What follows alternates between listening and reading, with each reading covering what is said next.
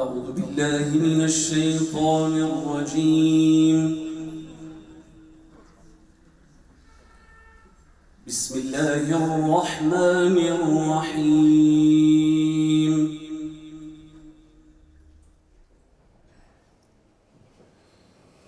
قل إن تخفوا ما في صدوركم أو تبدوه يعلمه الله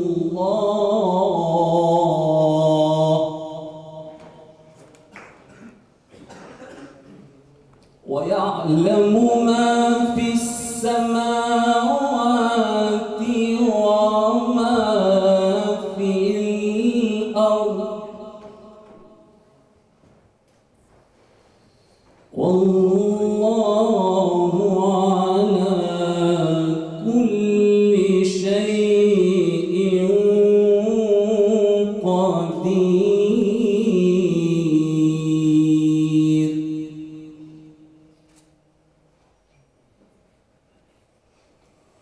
يوم تجد كل نفس ما عملت من خير محضرا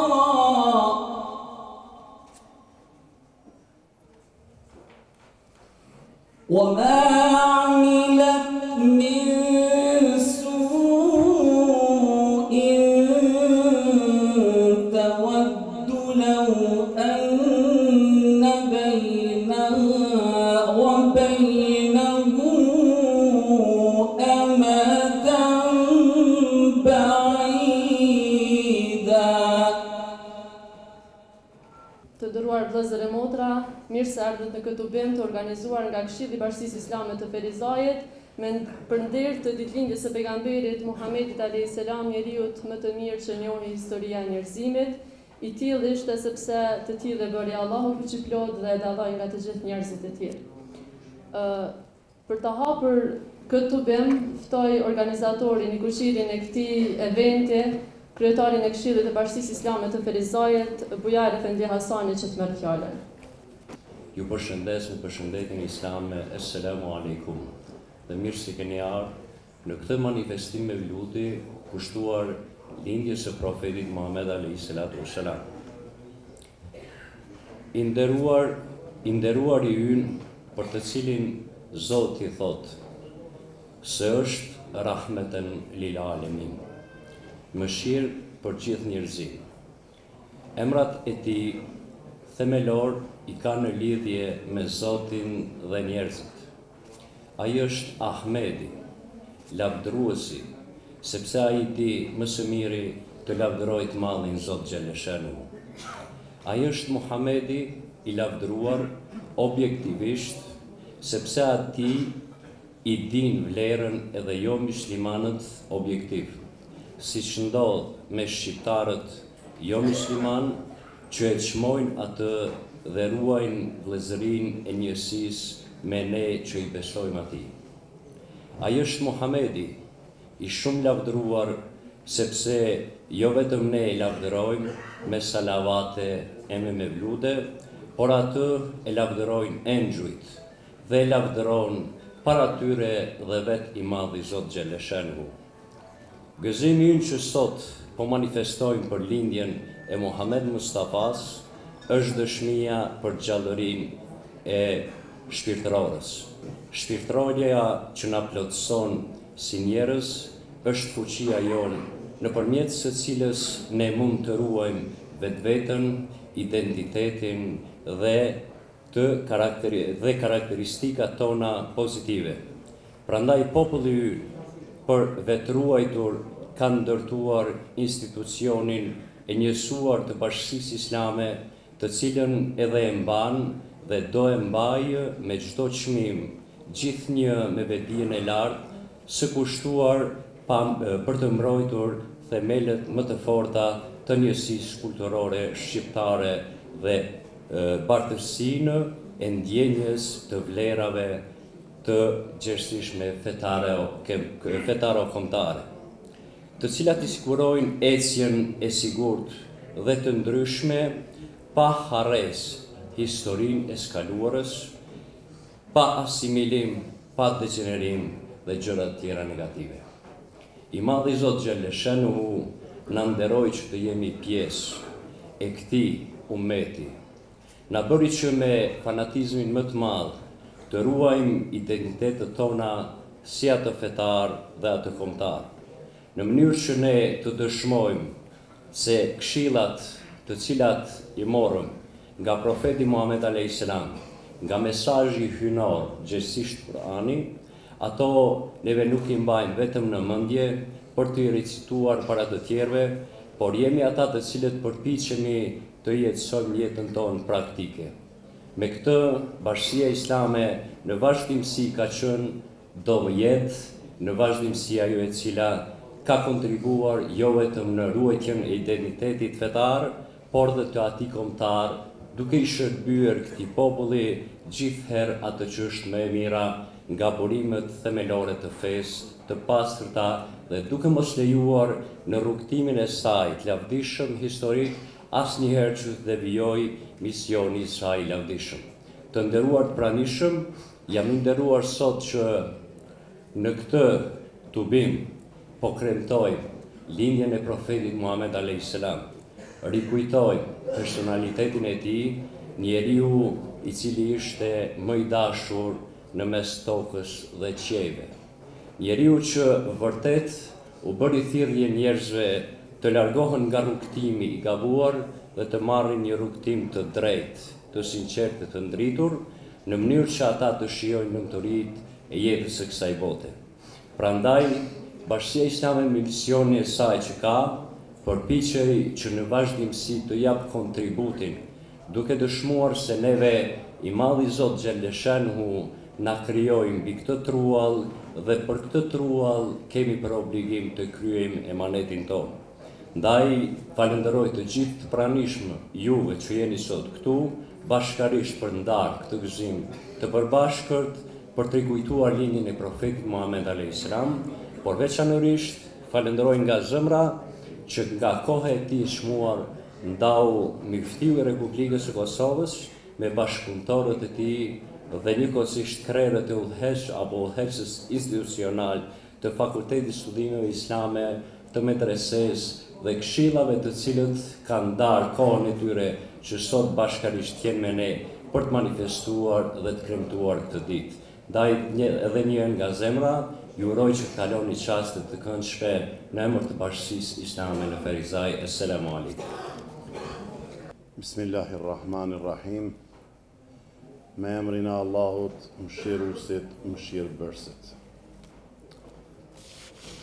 Të nderuar vëllezër e motra, sot pranishëm në këtë sallë me qëllimin e vetëm që të rikujtojmë, në të njëjtën kohë të kremtojmë e festojmë për çastin, ditën apo natën kur mbi sipërfaqen e tokës erdhi njeriu më i dashur i të Madhit Zot, njeriu që Allahu e zgjodhi të jetë vulë të gjithë të dërguarëve të tij që ishin para. Ndaj edhe ne në Kosovë këto ditë patëm një ambient festash. Para pak ditësh festuam 105 vjetoren e pavarësisë një pjesë të tokave tona arbënore apo të Shqipërisë.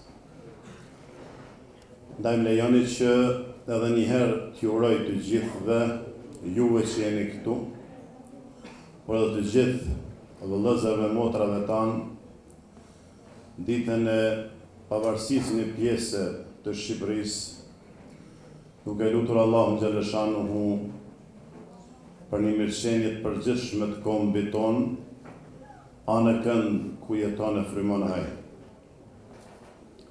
Për të vazhduar sot edhe me festimin, kremtimin, manifestimin rikujtimin e ardhës në këtë jetë të Muhamedit alayhis salam, që Allahu xhallashanuhu e zgjodhi të jetë wa ma arsalnaka illa rahmatan lil alamin, që ai të jetë mëshirë për njerëzimin mbar deri në përfundim të jetës mbi sipërfaqen e tokës apo deri në kiamet.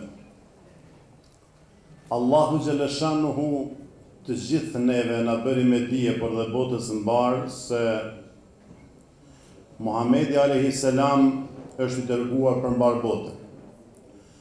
Warsalnaka linasi rasulan wa kafa billahi shahida. Ne të dërguam ty pejgamber për mbar botën. Mjafton që Allahu është dëshmues për këtë. Për të vazhduar më pastaj me ajetin tjetër të Kur'anit ku Allahu xhaleshanu na thot: Inna arsalnaka bil haqqi bashiran wa nadhira. Ne të dërguam ty me të vërtet pra Kur'anit përgëzues dhe qërtues. Sot në këtë vend, sikur dhe në për xhami, anë kënd të trojve tone etnike shqiptare, në për salat të ndryshme, në për shtëpit tona, na ka bashkuar besimi, na ka bashkuar dashuria, respekti që kemi ndaj fesë Allahut, që kemi ndaj Muhamedit alayhis salam, të dërguarit tonë të fundit, që Allahu xhallashanuhu i dhuroj edhe krye mrekullin hyjnore, i dhuroj Kur'anin famlar, që të jetë libër udhërrëfyes gjatë jetës sonë mbi sipërfaqen e tokës. Dashuria ndaj pejgamberit alayhis salam, të nderuar vëllezër e motra, na shty në vazhdimsi që të bohemi dhe të rikujtojmë personalitetin e tij. Ndaj urimi për ditëlindjen e njeriut më të dashur të Allahut, njeriut me një peshë më të madhe, apo me peshën më të madhe në historinë njerëzore, si që është pra Muhamedi alayhis salam,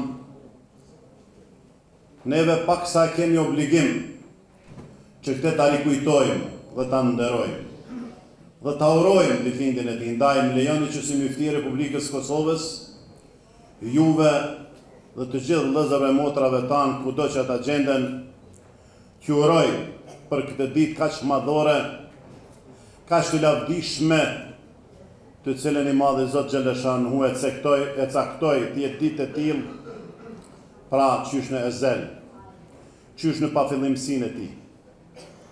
Caktoi që Muhammedun Rasulullah, që ky njeri të jetë i dërguari i Allahut xhaleshanuhu i fundit. Të nderuar pranishë,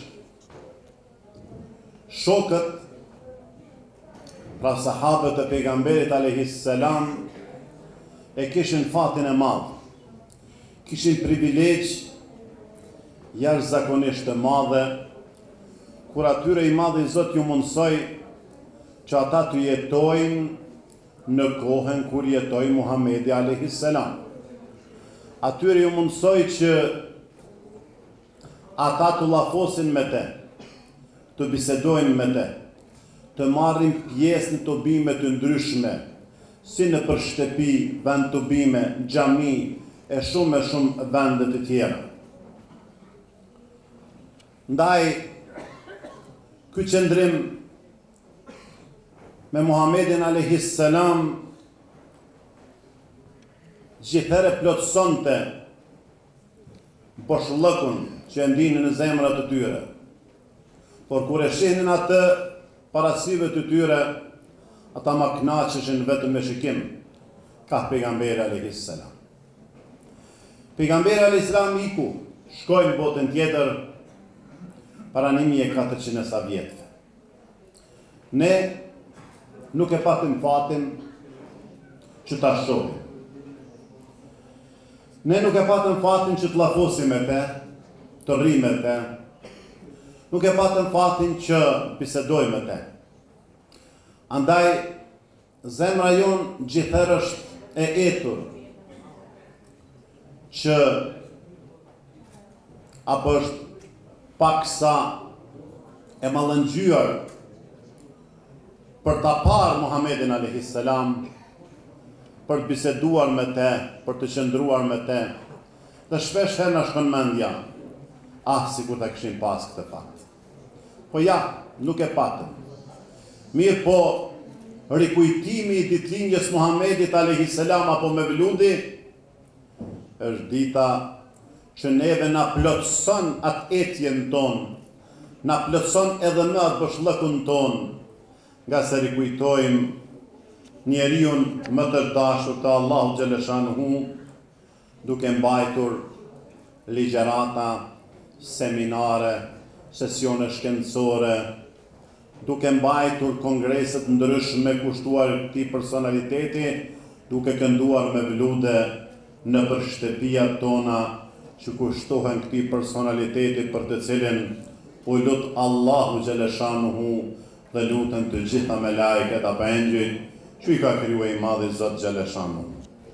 Atëherë, a ka logjik që ne të mos e rikujtojmë këtë njeri? Mund të ketë vetëm ndonjë logjikë e smuar, ndërsa logjik e shëndosh jo. Ne kemi për obligim moral që ne ta rikujtojmë këtë ditë dhe ta rikujtojmë vetë Muhamedit alayhis salam. Po thuaj se për çdo vjet, në veçanti me rastin e ditëlindjes Muhamedit alayhis salam, kemi rastin të lexojmë edhe më shumë të dëgjojmë se a thua, ç'është kjo puna e Mevludit që po i themi ne? Kanë fillu zëra, në veçanti kohëve të fundit, të cilët thonë se nuk bën këndohet Mevlud, është haram, është ndaluar këndohet Mevlud, e gjithë shka tjetër. Fenë tonë islame, gjithër pranohet mendimi tjetër. Edhe më shumë kuraj mendim nuk ka të bëjë me bazë, me themel, me kondit besimit. Ne e dim se Mevludi nuk është i tij. Andaj edhe respektojmë mendimin e tjetërit. Mirë pa se si nuk respektojmë dhe nuk është njerëzore të respektohen thyrjet, sharjet, shantazhet, e shumë gjërat të tjera të cilat në emër të kësaj ngriten edhe lansohen edhe shumë fitne, e fitnet janë më të rënda se mbytjet. Ndaj, edhe me këtë rast,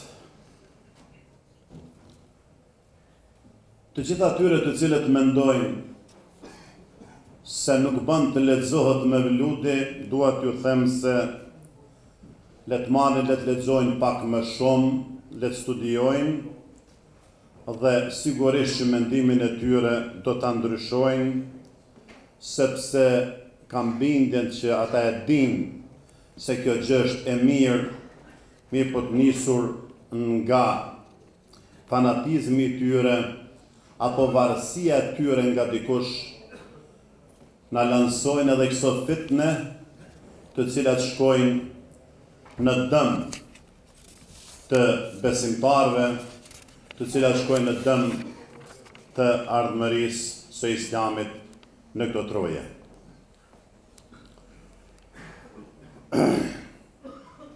Hajde të kthehemi pak dhe ta shohim Muhamedit alayhis salam, vetë personalitetin e tij. Allahu po na thot në Kur'an: "Laqad kana lakum fi rasulillahi uswatun hasana." Me të vërtet Muhamedit alayhis salam gjithë ne duhet ta ndjekim, ta kemi shembull. Të organizojmë jetën bazuar në shembulltyrën e tij. Po i bi shkurt se shkon tepër gjatë, ha? Ndaj, hajtë shohim çfarë ka bërë ky njeri, edhe lidhe me këtë problematik. Është më se vërtet që Muhamedi a.s. e festoj, e veçoj ditën kur Allahu Gjellëshanuhu e shpëtoi Musajin a.s. nga Firauni. Dhe kur Muhamedi a.s. e mësoi se kjo është dita e 10 Muharrem, ai e agjëroi këtë ditë në shenjë dhe i urdhëroi të tjerë të agjërojnë, në shenjë respekti ndaj shpëtimit të Musajit a.s. nga Faraoni. Dhe a thua që ka logjik të mendojmë ndryshe këtu? A thua që edhe pas kësaj që tha pejgamberi dhe veproi pejgamberi, mund të themi diçka tjetër? Ma atakumur rasul fehudhu, wa ma nahakum anhu fantahu. Që ju afron Rasulullahi merrni ju, që ju ndalon prej saj. Po disa nga shokët e tij thanë, o Muhammed, po këtë ditë e festojnë edhe jahudit që futët. Çfarë tha Muhammed Mustafaja? Na kemi drejtën më të madhe tek Musai se sa që e kanë që futët. Ndaj asesi kjo neve nuk na pengon që ne të vazhdojmë me festimin e kësaj dite. Që ne të vazhdojmë të veçojmë këtë ditë nga ditët e tjera, që është dita kur i madhi Zot e shpëtoi pra Musajin a.s. Nëse neve na u leju që të kremtojmë këtë ditë, festojmë këtë ditë, përmes vetë Muhamedit a.s. A thua si është e mundur që neve të ndalohet të mos e festojmë ditëlindjen e Muhamedit a.s. Kur vetë Muhamedi a.s. e ka festuar, dhe kur vetë Muhamedi a.s. ka agjëruar edhe ditën e hënë, dhe kur e kanë pyetur shokët se pse agjeron ditën e hënë, çfarë thot ai? Thot dalike yawmun wulidtu fi, kjo është dita kur unë kam lind në te. Andaj këtë shëmbëltyr duhet ta kemi gjithëherë para vetes, këtë Muhamedin a.s. duhet ta marrim shembull për jetën tonë të përditshme që e bëjmë. Pa pikë dyshimi, këto tubime, këto ligjerata, këto lavdërime, këto me velude, këto sesione shkencore, të gjitha këto na ofrojnë edhe më shumë tek Allahu Gjellëshanuhu. Që ne ta dojmë edhe më shumë Allahun, ta dojmë më shumë Rasulullahin sallallahu alaihi wasallam. Andaj ju porosis juve të gjithë zotët e shtëpisë, burra e gra, që t'i kushojnë rëndësi kësaj dite, kësaj nate, dhe kjo shëmbëltyr le të jetë musafire e shtëpive tona për çdo herë. Nuk do të thotë që ne ta rikujtojmë vetëm një herë gjatë vitit Muhamedit a.s. Jo. Këtë duhet ta rikujtojmë në vazhdimsi. Dashuria ndaj Resulullahit sallallahu alaihi wasallam është çdo ditë, është çdo çast, është çdo moment. Ama sigurisht se ka ditë veçanta. E ditë e veçantë është dita kur edhe u lind Muhamedi a.s. Po kemi edhe mendimin që thash pak më herët, kur disa thonë se sharrul umuri muhdathatuha wa kullu muhdathatin bid'a wa kullu bid'atin dalala wa kullu dalalatin fi an-nar. Pra, mendimet e tyre mbështetin në këtë hadith se risia është lajthitje. E lajthitja qënë humner, e humnera humbja qënë në gjehnem. Sikur këtyni ju ka dhënë dikush të drejt, që këta ta thonë fjallën dhe të tjerët thonë amin. Nuk është mjaft vetëm me lexu, por duhet me kuptu. Absolutisht kjo hadith pra ka të bëj me bazat e fesë, me themelet e fesë. Sigurisht që është kështu, para se si nuk ka të bëj me gjëra që nuk janë themel të fesë. Nëse themi se kemi 5 kohë të namazit, Nëse themi se edhe duhet ti sankcionojmë, duhet ti zvoglojmë këtu, sigurisht që kjo është bida. Po nëse themi që nuk duhet ta xhiruajmë në Ramazan, kjo është ndryshe. Zoti na ruaj prej kësaj. Askush po hin këtë problematikë. Po hin problematika të cilat pra nuk kanë të bëjnë me bazën e fesë, dhe ky hadith nuk ka të bëjë me bazën me themelet e fesë, por ka të bëjë me gjëra të dura të tjera. Ja unë do t'i marr disa shembuj për ta kuptuar këtë edhe më mirë. Por do t'ua them një thënie që unë mbrëm e shkrova vetë, dhe ju porosis që me të vërtet ta mbani në mend edhe ju. Lënia e Muhamedit alayhis salam e disa veprave pa i punuar apo vepruar. Edhe një herë pra. Lënia e Muhamedit alayhis salam disa veprave pa i punuar apo vepruar. Kjo asesi nuk do të thotë se është haram e ndaluar që ato të punohen pas tij. Qysh me marrë vesh këto? Na kemi shumë vepra, shumë punë, të cilat nuk i ka punu Muhamedi alayhis salam në të gjallë të tij. Po janë të lejuara i punojmë na ma vonë, nëse ato janë të mira kuptohet që s'kan bëjmë me haramin, gjithëherë flasim ne. Për shembull, Muhamedi alayhis salam gjatë jetës së tij nuk ka ngrënë me luk, ka ngrënë me dorë. A thua është e logjikshme që sot theme që është haram me hangër me luk? Asesi jo. Muhamedi alayhis salam nuk e ka kënu me vludën gjallë të tij. Nuk i ka thirrë për shembull shok kështu me bot të bim. E çush themi na sot që është haram? Asesi jo. Për shembull Muhamedi alayhis salam nuk ka ngrënë bukë në tavolinë me karrika ngritur anal. Themi në sot që në kuzhina tona s'bën mul në për karrika me ngrënë bukë? Asesi jo. Po ju jap edhe një shembull. Muhamedi alayhis salam një ditë hyn në xhaminë e tij. Dhe pra dy shembuj të parë ishin tjetër të përditshme. Kjo ka të bëjë me vetë Muhamedit alayhis salam gjallë të tij. Hyn në xhami dhe aty e sheh Abu Hurairën edhe Zaid bin Thabitin. Edhe një sahabi tjetër. 3. Ishin ul, ishin bërë kështu si rreth, edhe lutshin. Për shembull, o Zot na I fal mëkatet. Ata thonin amin. Tjetri thon o Zot na shto bereqetin.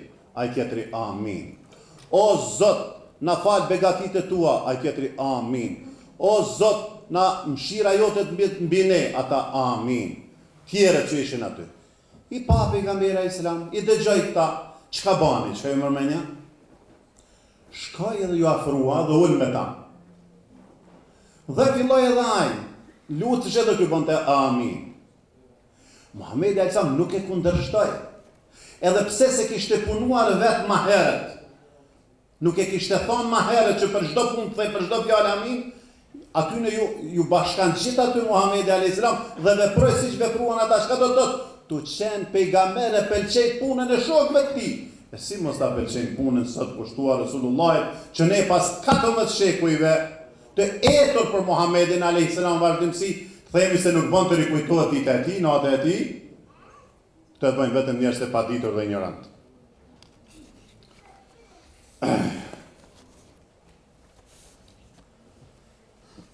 Për shembull, nëse themi se Muhamedi alayhis salam pra është fjala nafile namaz. I ka fal, për shembull, 15 recate, 17 recate. Po që na sot po I falem 20, 30. Apo me thonë që është haram? Asesi jo. Sa të mujë me falë, ma shumë është ma mirë. Se ka punu pejgamberi, po është e lejuar kjo të punohet. Edhe pse në gjallë, aje ka punu për shembull me këtë, me recate për shembull nuk e ka caktu. Falë sa të mundesh jem afër Zotit xhaleshanu, falë sa të mundesh. Lutu për Allahun jem afër Zotit xhaleshanu. Të gjitha këto të nderuar vëllezër, nga sa Allahu xhaleshanu na thot: "Ya ayyuhalladhina amanu dhkurullaha dhikran katira."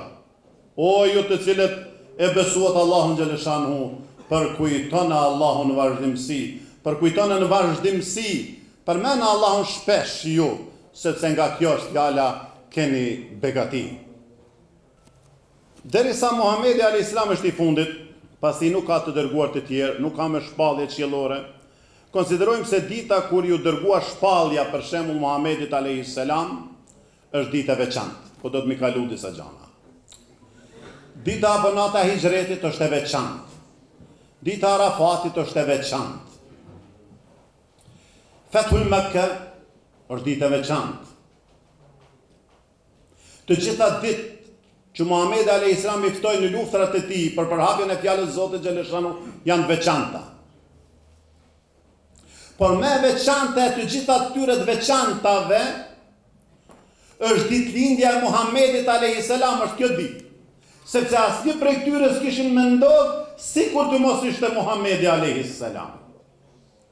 Ndaj vllazën të nderuar, të begati ka shmadhe që na ka falë Allahu, që kemi para veti, këtë dashuri, këtë respekt që duhet ta kemi ndaj këtij njeriu kaq të ngritur, kaq të dashur të Allahu xhaleshanu, ti khatemul anbiya'i wal mursalin, një njeriu që bëri kthesën kyçën historinë njerëzore, pa të cilin bota do të frymonte ndryshe.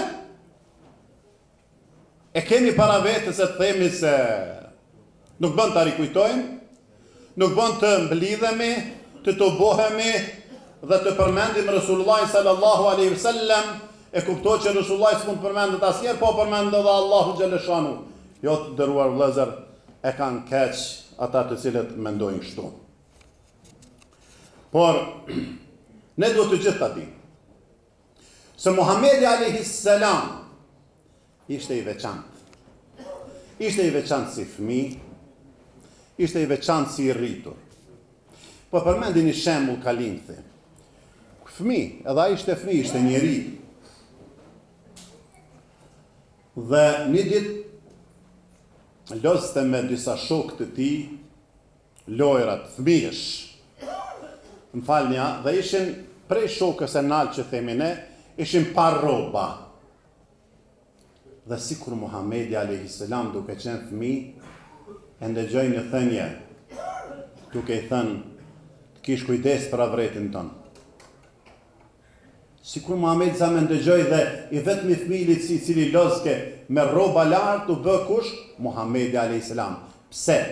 Ishte gatuar qysh në ezel që tjetë Resulullah. Muhammedun Rasulullah. Allah në Kur'an po e thot.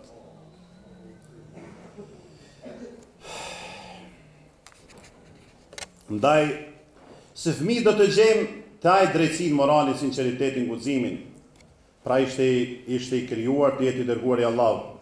Ndaj ta festojmë këtë ditë, ta dallojmë prej ditëve tjera, duke veçuar e dalluar, ka sa Allahu xhaleshanu ka veçuar këtë natë, pra në ezel e zgjodhi që jetë natë e ardhjes së këtij njeriu në këtë botë. Vllazën të nderuar, pa dashur me zgjatë edhe shumë. Hajde ta kuptojmë pak edhe më mirë me të shembuj konkret.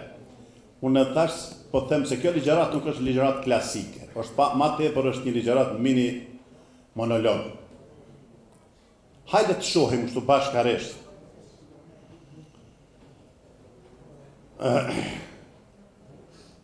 Duhet ta kuptojmë Mevludin se Mevludi është një urë lidhës, është një përçues që na afron deri te Allahu xhaleshanu dhe më shumë.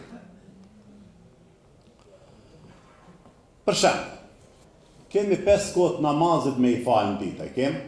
Tu s'ka dyshim. Po 2 namazet më të vështira, nuk janë të vështira, po paksa xhumie është namazi i sabahit dhe yatsis, apo? Të ditën pak më lehtë na vjen. Mi po me prish xhumin, e prishëm për Zotin pa pikë dyshimi. Por e keni pa xhumi është xhum, nga dëshira, nga vullneti, që të mos na ik sabahu. Çka bëjmë na? E kurdisim orën. Çka bëjmë na? E lëm telefonin tash me zile, të na zgjojnë nga xhumi. Po mirë, sikur të mos kemi orën për shembull edhe zile, metemi shpeshherë pe e fal namazin, pe e kry farzin. Andaj, kjo zilja po bëhet përçuese që ne ta kryjmë edhe obligimin farz. Kështu është edhe me Mevludi.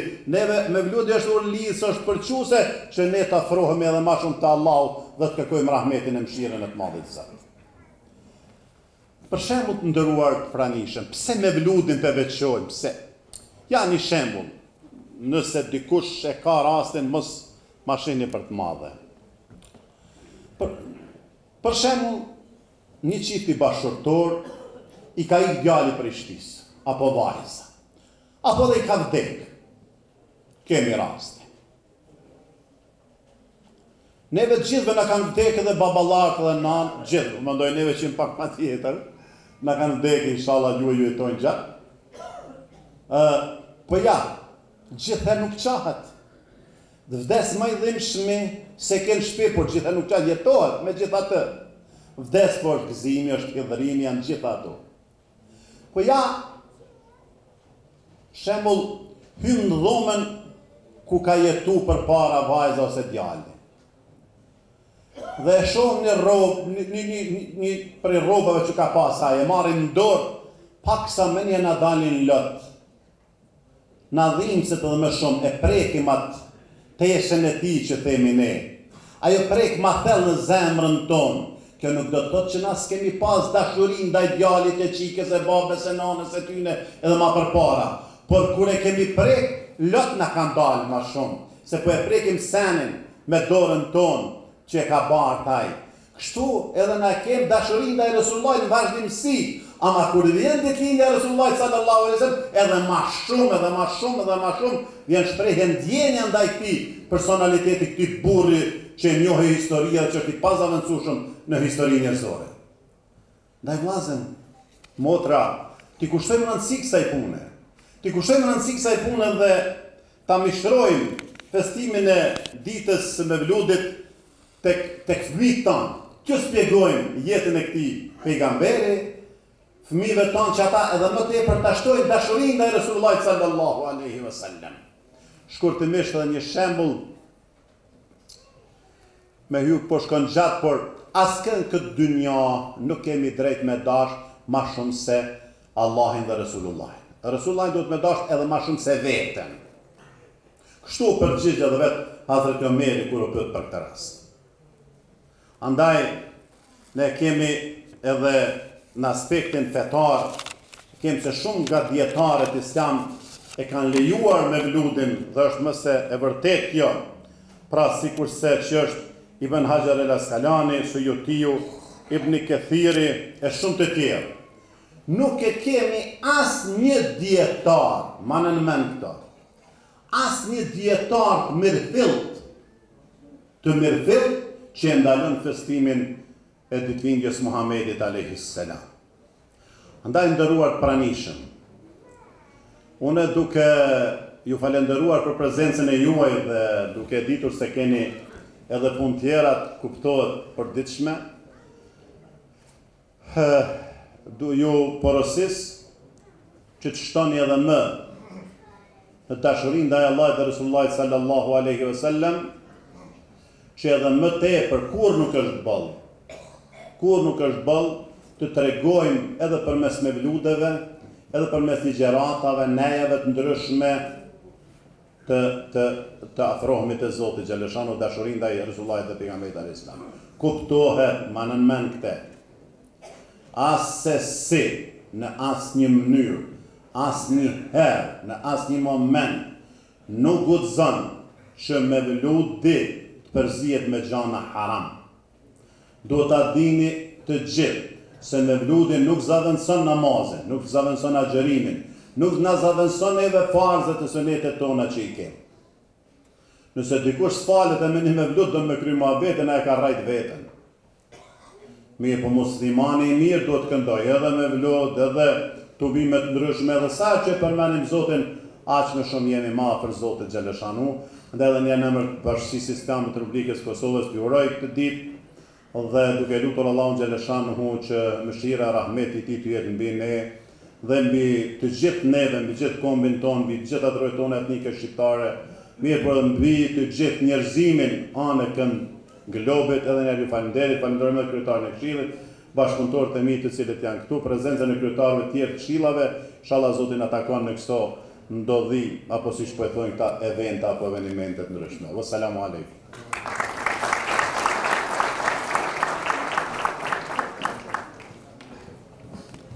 Falenderojmë shumë Muftion e nderuar për fjalët e tij kushtuar njeriu më të veçantë në historinë islame, pejgamberit tonë Muhamedit sallallahu alaihi wasallam. E tash është koha që të shfaqim programin kulturo-artistik të përgatitur nga Këshilli i Bashkisë Islame të Ferizajit dhe Medreseja e Laudin e Prishtinës. أعوذ بالله من الشيطان الرجيم